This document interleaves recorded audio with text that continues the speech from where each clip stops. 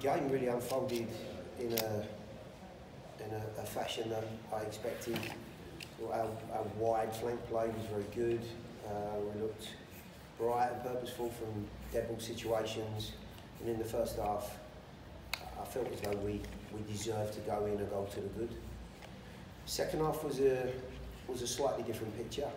They, I felt, started to deal with our wider threat better. I think Tommy changed shape a little bit, and the game looked like it was really petering out to a 0-0 draw. There were some substitutions, as you saw, to try and just jumpstart something more exciting and positive.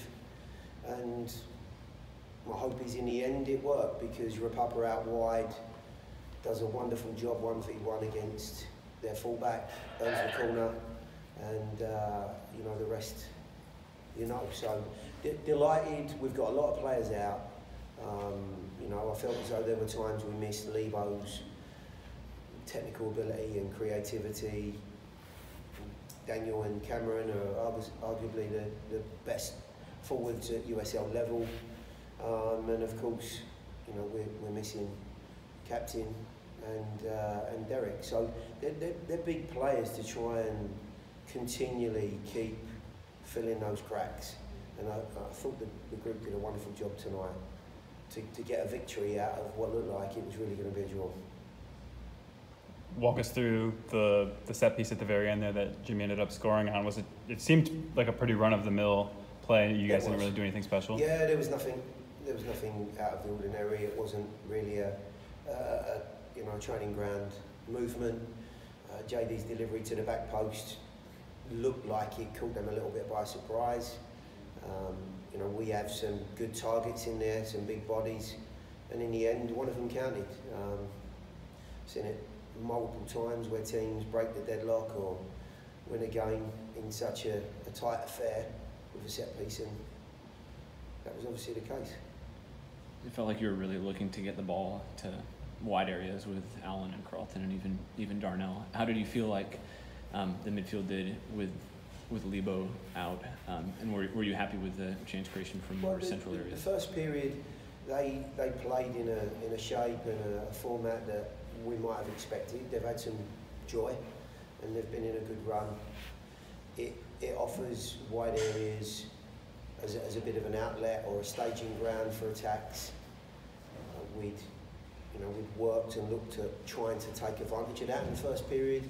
I thought we did that well. Allen looked bright, got in some really good positions, caused the fullback a lot of problems. Likewise, Colton on the far side. Final shot, effort wasn't quite where we probably would have liked it. And I felt one of the biggest issues, given the changing dynamic of the shape of the team, was when we did get into some good spots, not enough players breaking into the penalty area, not enough targets. And you know, Kenny and Bolu are very similar guys in more of a foundational role in that midfield. You did a great job, but you lack that extra body getting higher up the field, but that's a consequence of players being out, and they did a wonderful job, the pair of them, and in the end it was enough, and that's all we needed. We needed it to be enough. This is Matt's 100th career shutout. Obviously, I think it probably goes without saying how important he has been to this team in his first 2 years, but what did you think of his performance, and what has kind of his presence meant to you guys? Well, I think the word there is presence that he gives the group. With his experience and physical stature and vocality back there, I think if you look back at his career and what he's achieved, he's one of the top goalkeepers, or one of the best goalkeepers I've seen in the US in my time.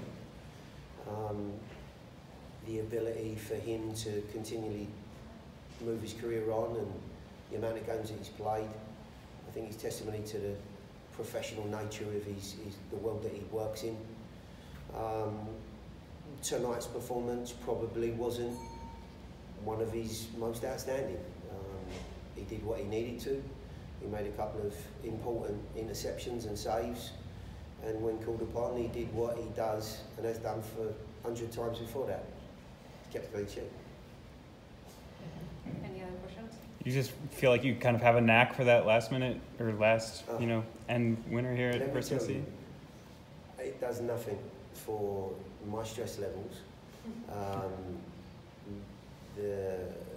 The inner anguish that you feel on the touchline, the delight and the sheer exhilaration of scoring that late, knowing that you pretty much won the game, is amazing. But I had 90 odd minutes of tension and turmoil sitting on that bench. We've got 5 games at home here. We want to keep the pressure on the top groups. We still feel that there's an outside chance of the Eastern Conference title. To keep in that race, you got to win. We have to keep the pressure on. It's not in our hands now.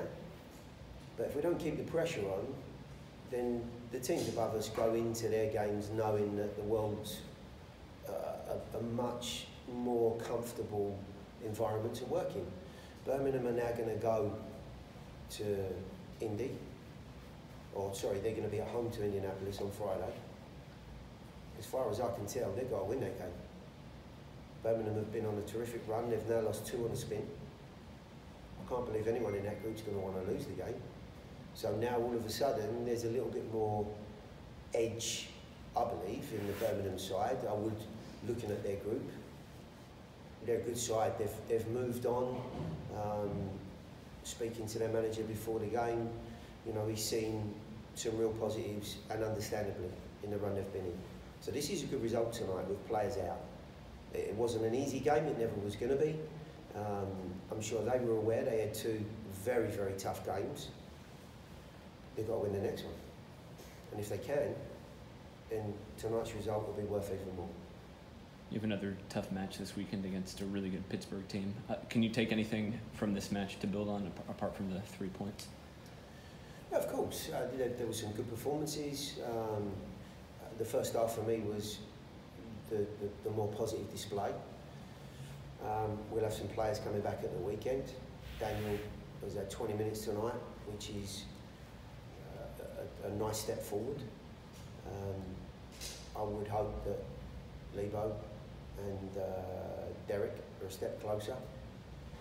And slowly but surely, I think we start to piece together a group that looks like a championship winning team. Now, is that an Eastern Conference winning team?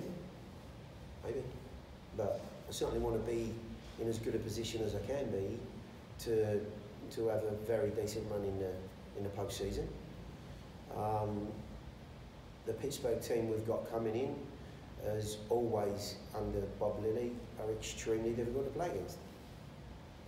They're doing a terrific job, they're in a great spot, but what we know is if we can take care of them, however that comes about, then we do ourselves another massive favour in the step towards a conference title possibly, and a top 4 spot.